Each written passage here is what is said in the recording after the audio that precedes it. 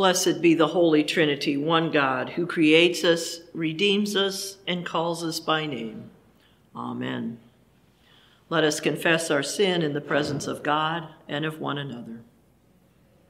Most merciful God, we confess that we have sinned against you and your beloved children. We have turned our faces away from your glory when it did not appear as we expected. We have rejected your word when it made us confront ourselves. We have failed to show hospitality to those you called us to welcome. Accept our repentance for the things we have done and the things we have left undone. For the sake of Jesus Christ, have mercy on us. Forgive us and lead us that we may bathe in the glory of your Son, born among us, and reflect your love for all creation. Amen. Rejoice in this good news. In Christ Jesus, your sins are forgiven. You are descendants of the Most High, adopted into the household of Christ, and inheritors of eternal life. Live as freed and forgiven children of God. Amen. You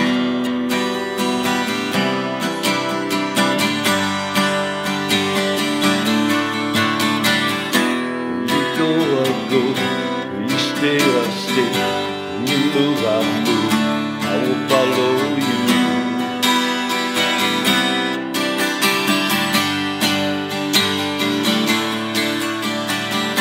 All your ways are good, all your ways are sure. I will trust in you alone, higher than my sun, high above my life. I will trust in you alone, in you alone. Go, I'll go. When you stay, I stay. When you move, I move. I will follow you. When you love, I love. When you serve, I serve. If this life I lose, I will follow you. Yeah, I will follow you. Yeah. Out into the world, out into my life, I will live for you. You're the one I need, knowing I will find what I need in you alone, in you alone.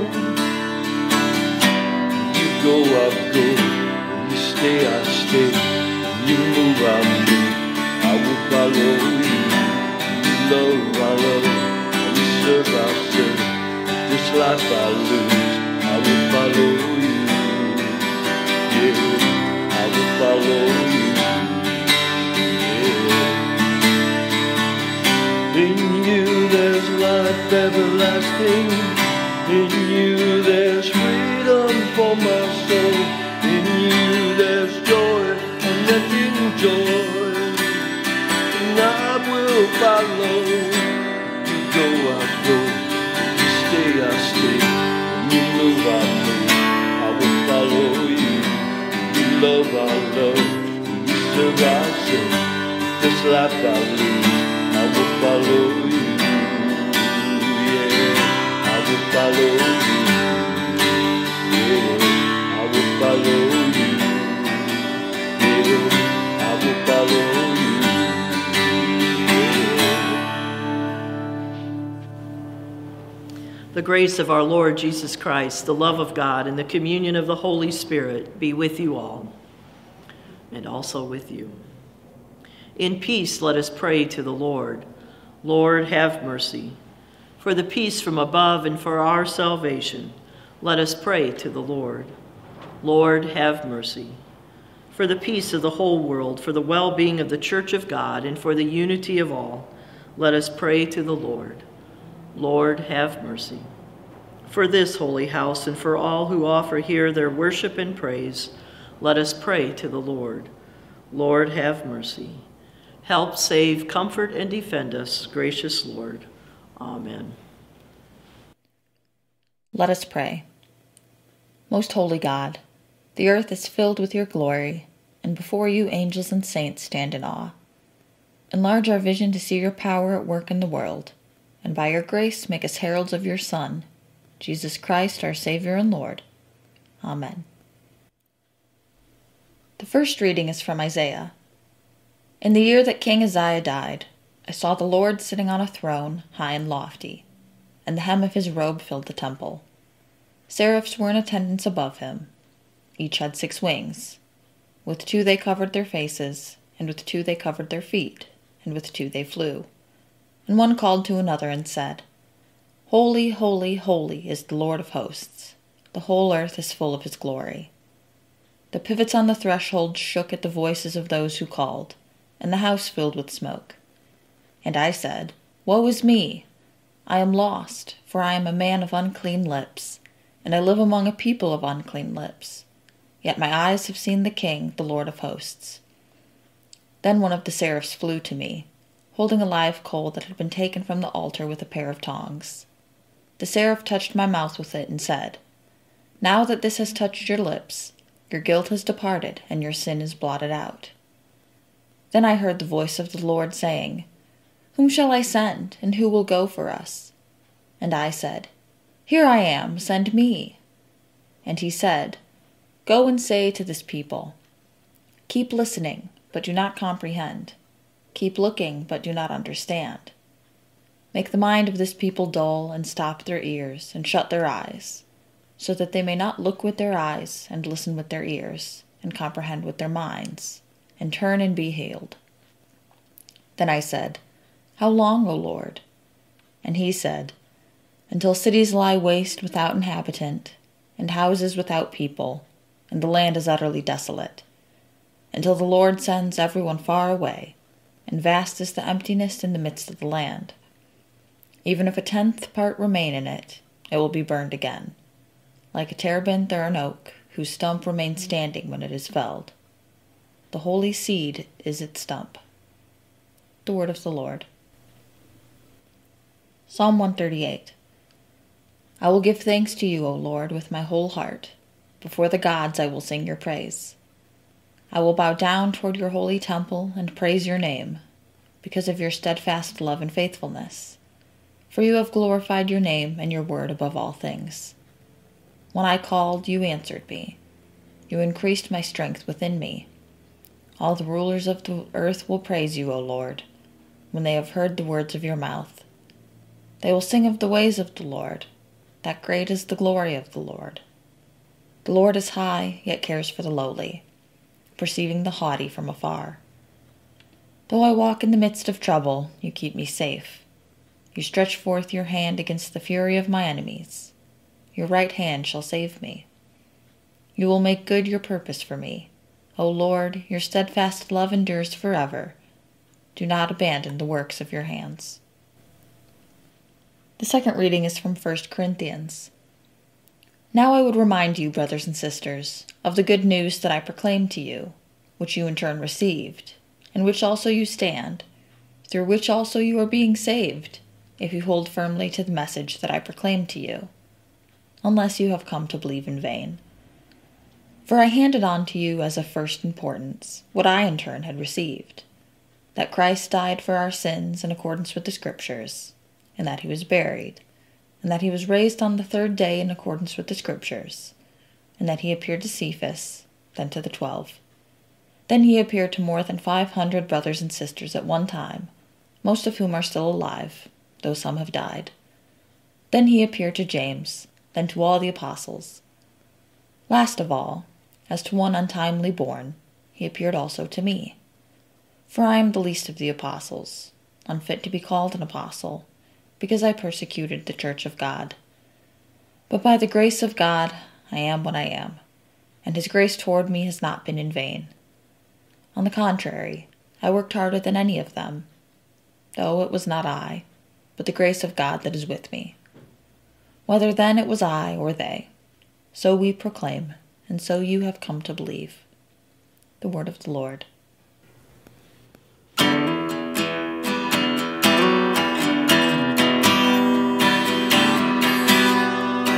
Humble thyself in the sight of the Lord. Humble thyself in the sight of the Lord, and he shall lift you up higher and higher.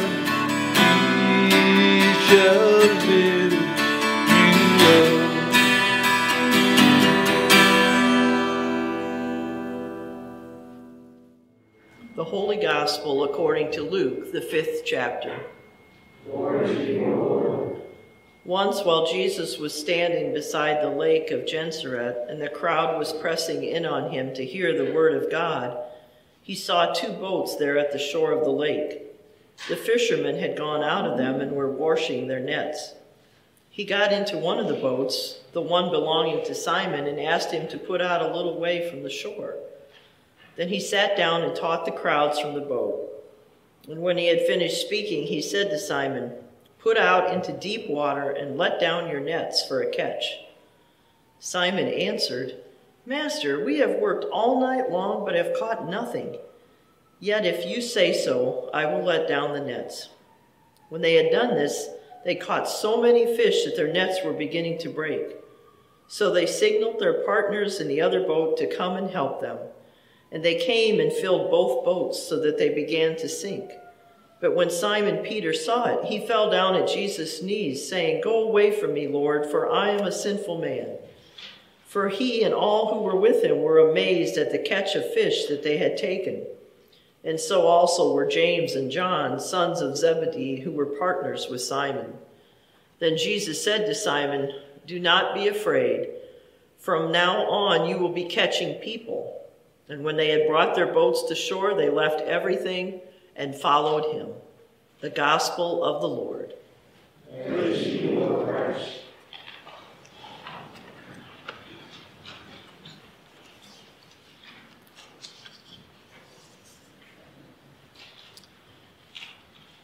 Have you ever noticed how much the world has changed lately, or is it just me? I'm sure you have. I mean, I seem to be always thinking about how things used to be.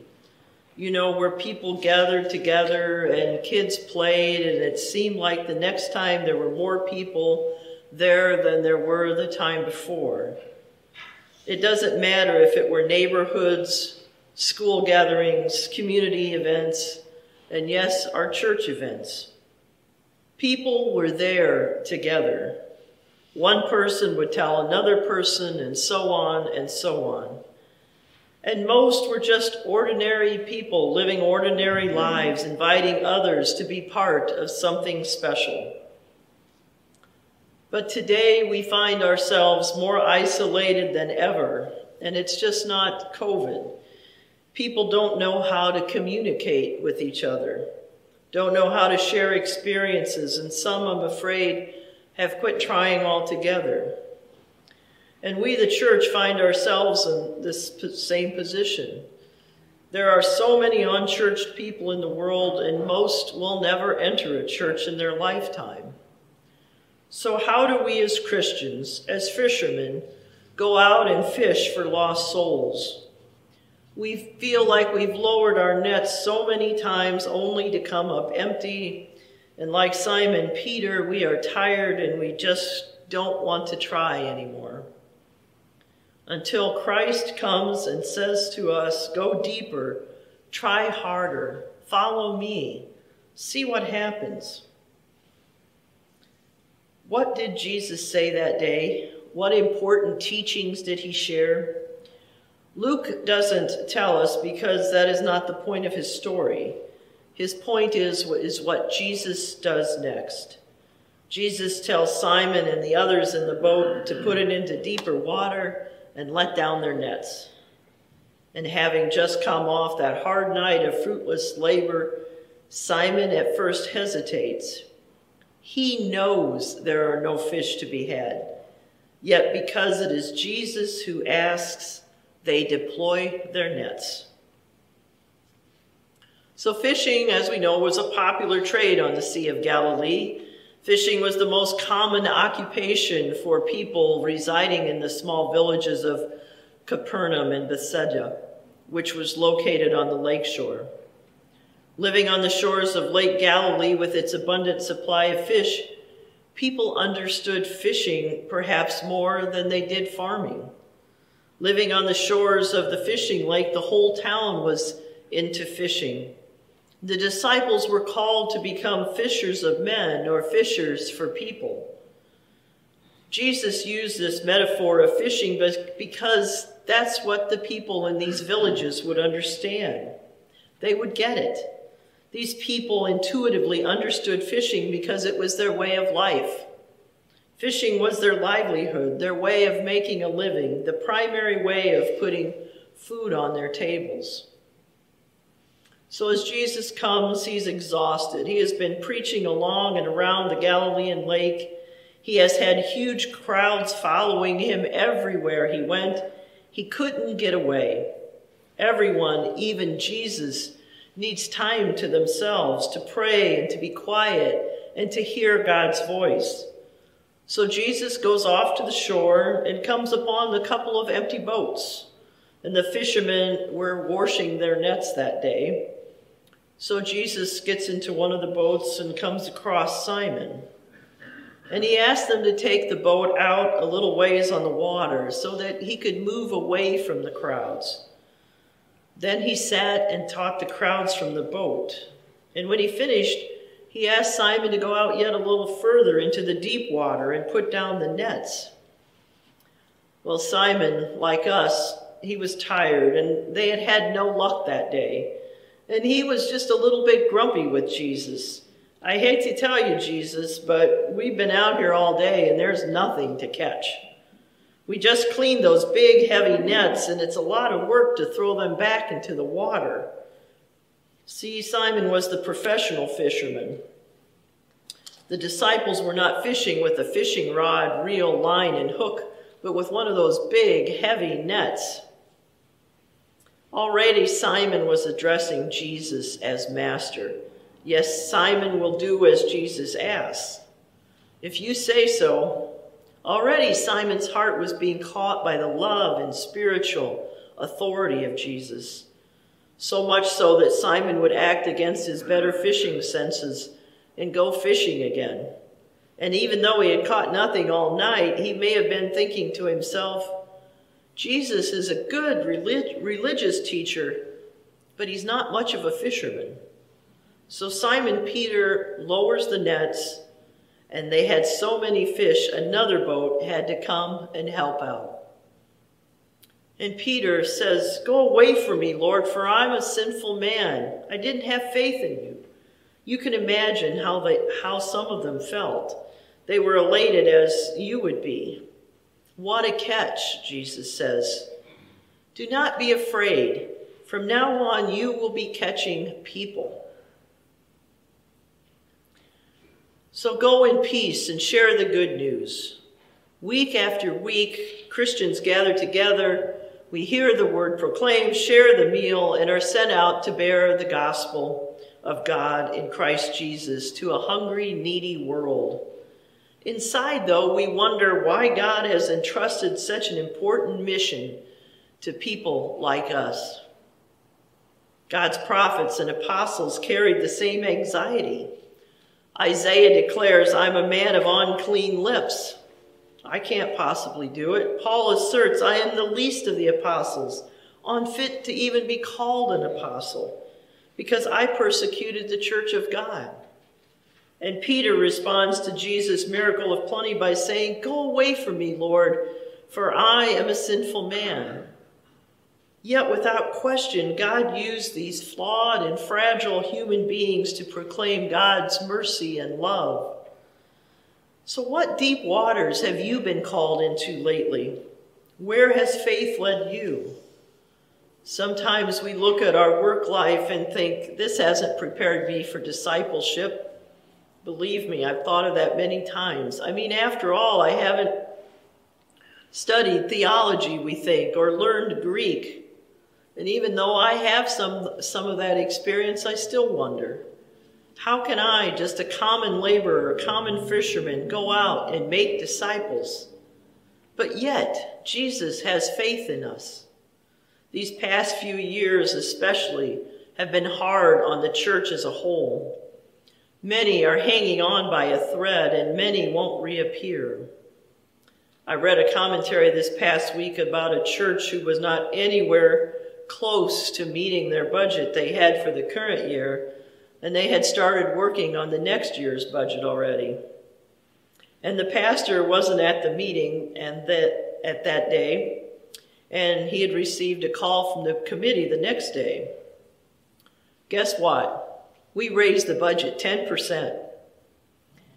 We opened in prayer and scripture, and it was like the Holy Spirit descended on us, and without hesitation, we passed the budget. Here was the pastor's response, and I quote, he said in love, "Let me get this straight.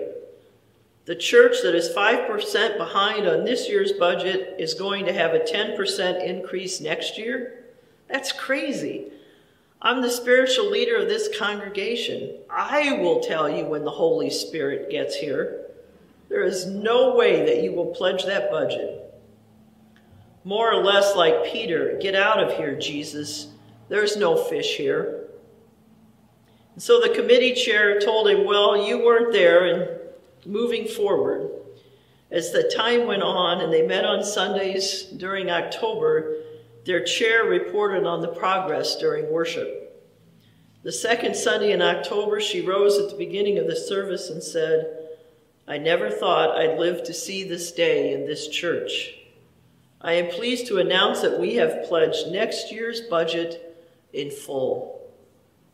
Well, the church erupted in spontaneous applause, which is all more amazing. Consider that this is a huge increase over the years before budget. And the applause again. The committee chair noted, and I quote, "Now, as I remember, there was somebody who said, 'You will never pledge that budget.'" Help me remember who said that. That's crazy. You will never pledge that budget. Who said that?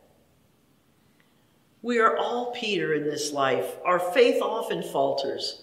Fear takes over and we waver and get stuck in those waters, and we believe there are no more fish yet to catch.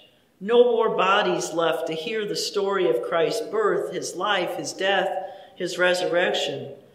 And sometimes we just want to give up. Then the Holy Spirit intercedes, and wow. Just this past week, as I was home and starting classes, I met with a professor online, and we talked about the project for the semester. And she really emphasized the need for a biblical basis behind our research. If we don't start there, we lose our purpose. Even in these uncertain times of the church, we hold on to the stories of those who went ahead of us, who heard God's voice speaking in them in the deep waters of nothingness, in the dryness of the deserts, in the middle of the wilderness, and sometimes filled with doubt, they responded, "Here I am, send me." God uses all of us frail, fragile humans to catch fish, to bring the lost and the lonely to Christ, to find real and sustaining love. When you think you can't, that's exactly when you can do what God is calling you to do. We will know that we are on the right path as the disciples do if we can sense that new life of service beckoning us, despite the risks, is one that will bring never-ending joy. So who are these people that God is giving us to fish for? The poor, the lonely, the child without a home, those who aren't here on Sunday, those who are grieving. Will we answer the invitation without fear and follow God's call for our lives? Do not be afraid, Jesus says. Come and follow me. And let our answer be, "Here I am, Lord. Send me." Amen. Now may the peace of Christ that passes all understanding keep our hearts and our minds in Christ Jesus. Amen.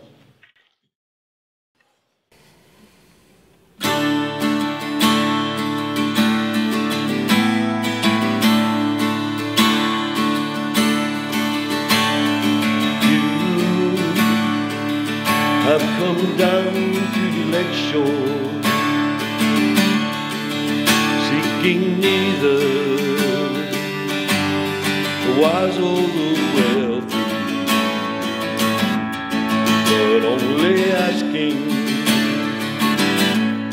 for me to follow. Sweet Lord,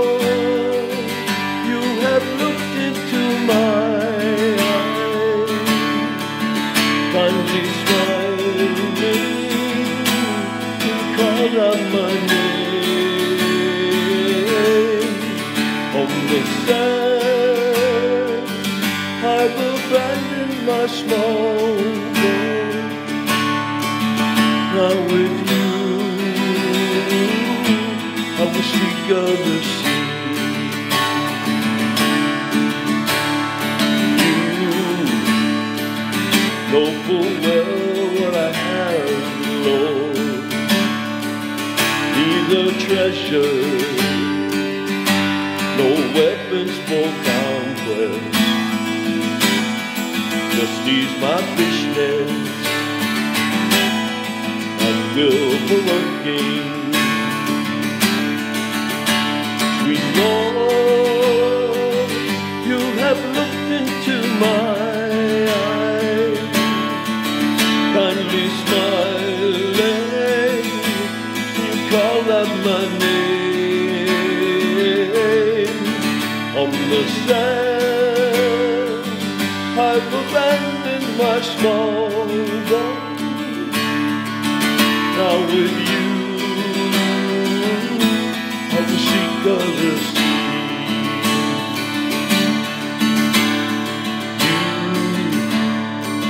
You need my hands, my exhaustion, working love for the rest of the weary, a love that's willing to go on loving. Sweet Lord, you have looked into my eyes, kindly smiling, you called out my name. On the sand, I've abandoned my small boat. Now with you, I will seek other seas.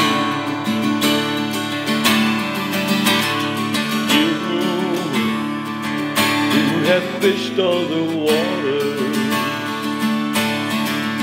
you the longing of souls that are yearning.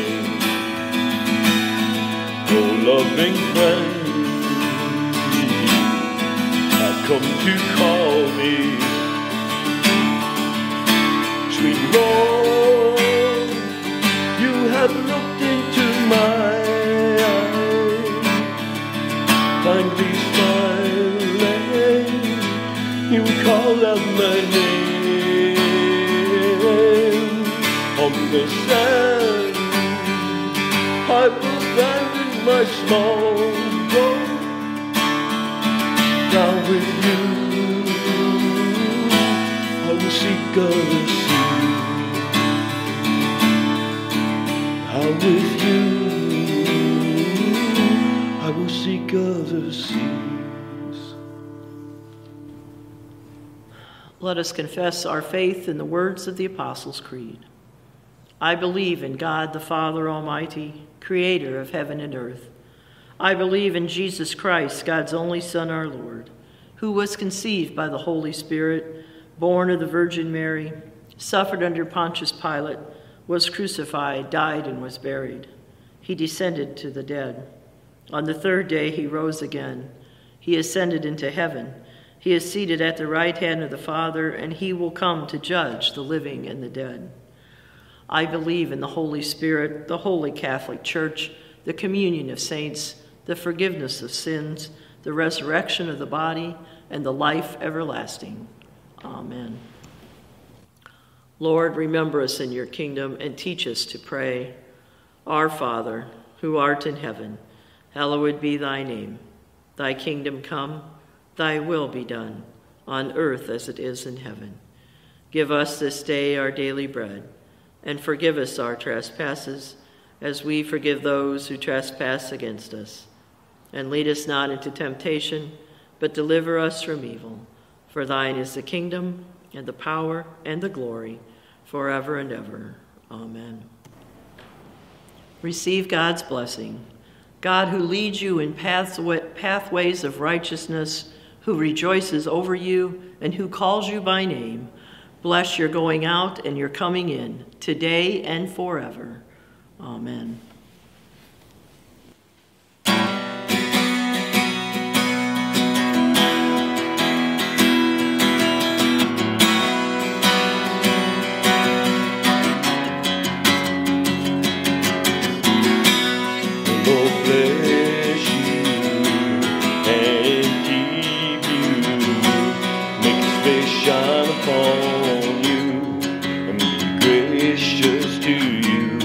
Lord turn his face toward you and give you peace. The Lord bless you and keep you, make his face shine upon you, be gracious to you. The Lord turn his face toward you and give you peace. Amen. Amen.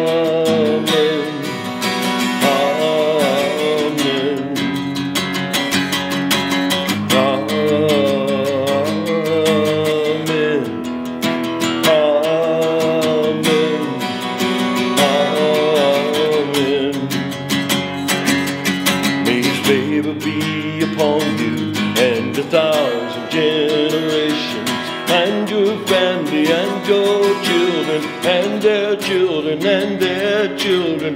May his presence go before you and behind you and beside you, all around you and within you. He is with you, he is with you, in the morning, in the evening, in your coming and your going, in your weeping and rejoicing. He is for you, he is for you. Amen. Amen.